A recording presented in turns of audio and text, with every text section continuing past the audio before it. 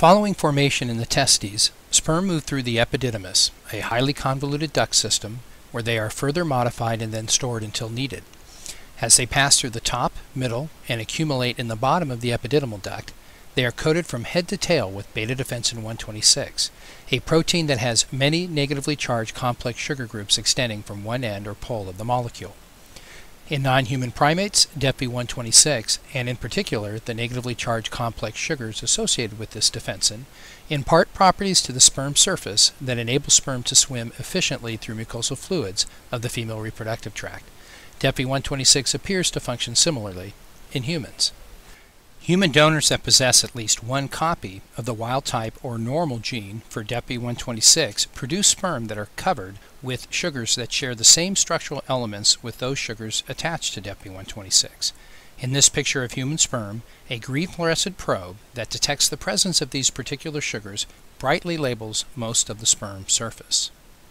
Human donors that are homozygous for the DEPV126 genetic mutation, that is, they possess two copies of the mutated gene and therefore lack the normal DEPV126 gene, produce sperm that have greatly reduced quantities of these particular sugars. As seen here, the green fluorescent probe has both reduced intensity and coverage on the sperm surface. We have demonstrated in non-human primates that DEPV126 is important for the sperm cell's ability to penetrate cervical mucus. Normally, DEPV126 is well secured to the sperm surface.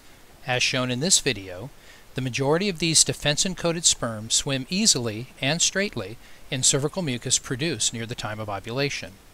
Human sperm from men that have the normal DEPV126 gene behave similarly in both cervical mucus and mucus-like gels. By contrast, as shown here, sperm treated to selectively remove most of the DEPV126 surface coat experience difficulty penetrating cervical mucus. Few of the defensin-deficient sperm are able to move well beyond the mucin interface, and most of those that do, they swim more slowly and with a less straight path compared to sperm that are well coated with the defensin. Human sperm from donors that possess only the mutated DEPV126 gene exhibit similar difficulty penetrating surrogate or artificial mucus.